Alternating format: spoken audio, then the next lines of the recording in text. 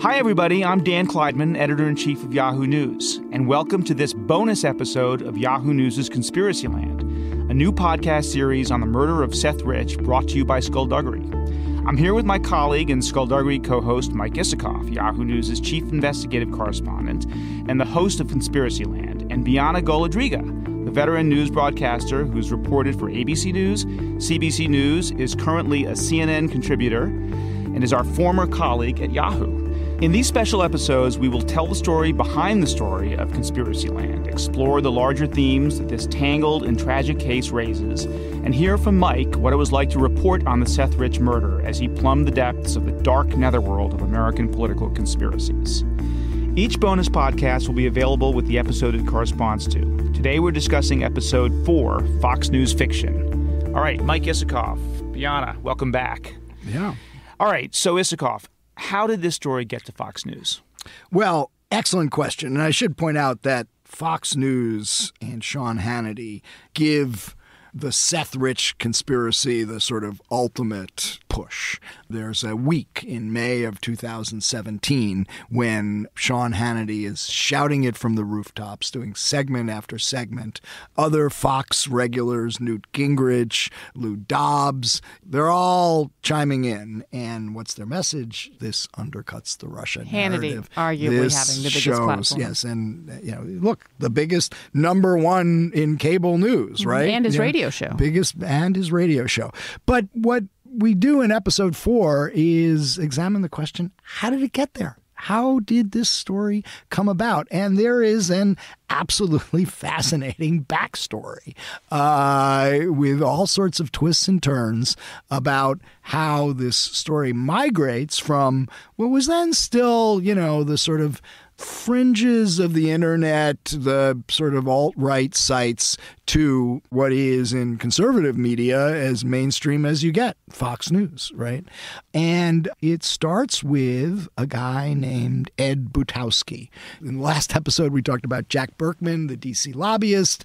Ed Butowski is quite the character. I think we call him quirky in his own right. A Dallas money man, financier, manages the financial assets for professional athletes, but he's like a political kibitzer in Republican Party, Conservative Party circles. He watched the Republican convention from the box of Sheldon Adelson in Cleveland, the biggest Republican donor of all. He had a relationship with Steve Bannon, had been on Bannon's radio show a few times, so they knew each other. He was on a first-name basis with Sean Spicer. He apparently had drafted material for the Republican National Committee when Spicer was the chief of communications.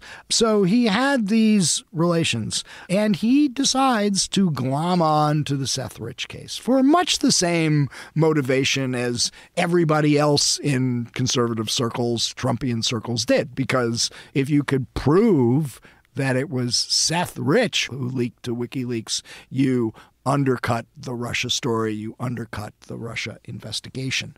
But one of the sadder parts for me was the role of Seymour Hersh, one of my journalistic heroes, a guy who has done groundbreaking investigations that I've admired for years, from My Lai in Vietnam to Abu Ghraib in Iraq. But, Hersh, and we had him on our podcast, Skullduggery, at one point, in his later years has gotten a little looser than he was when he was reporting at the New York Times, and he likes to shoot his mouth off. So somebody tells Butowski to call Seymour Hersh, that Hersh has stuff on the Rich murder. And Butowski calls and, of course, secretly tapes the phone calls. Hersh doesn't know it. And Cy shoots off his mouth and said, oh, yeah, I know how this whole fucking thing started. And, this whole Russia thing, it's, this is a John Brennan operation. He invented it, which is not really true. And then he goes on to say he has a source who told him that the FBI had done a forensic analysis of Seth Rich's computer and had found communications with WikiLeaks. So Butowski goes crazy about this. I'm like, oh my God, this is exactly what I'm looking for, right? Exactly. And he presses Hersh to give him a copy of the report. And Hersh says, well, I don't really have it. And then the more Butowski presses, the more Hersh says, look, I don't even know if this is true, what I'm telling you. But Butowski heard what he wanted.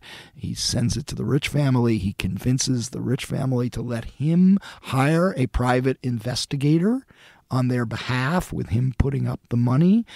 Butowski goes to this guy, Rod Wheeler, a former D.C. cop who was a Fox News contributor, and the two of them start conspiring in a way to develop a story for Fox News that could support the Seth Rich conspiracy narrative. And there's a discrepancy between what Ed Butowski says his conversation with the Rich family entailed and what they say came out of the conversation.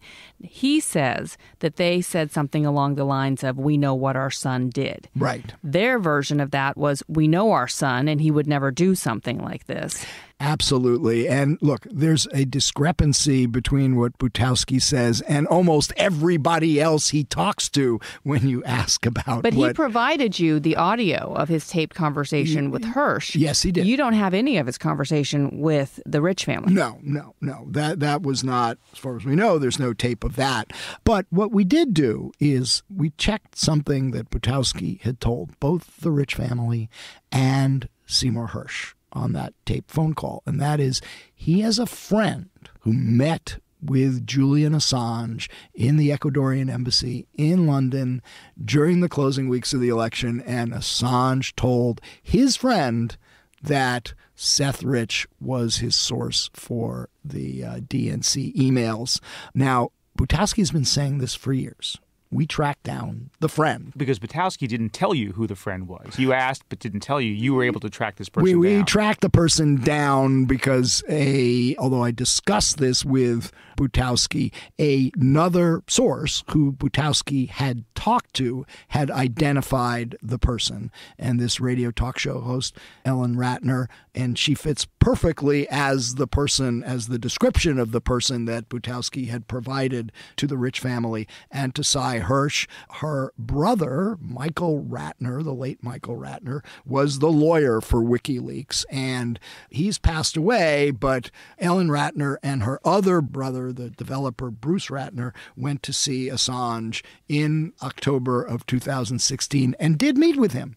But when we tracked Ellen Ratner down and asked about, did Assange tell you about Seth Rich, she said the subject never came up. And in fact, she says she never discussed it. She met Ed in a green room. Yes. And her version of the story is they never discussed this either. Well, she never knew anything about Julian Assange telling her about Seth Rich's being a source because the subject never came up. She did, in fact, meet with Assange. That part is true, check. But the key part turns out to be, according to Ellen Ratner, entirely not true. So, Mike, tell us a little more about Rod Wheeler, because he's a colorful character and he's a key figure in the chain of in terms of the migration from Conspiracyland to Fox News. Right, exactly. So Rod Wheeler, he was a Fox News contributor. He would come on, and talk about whenever there were law enforcement issues that Fox wanted to talk about. Now, but he was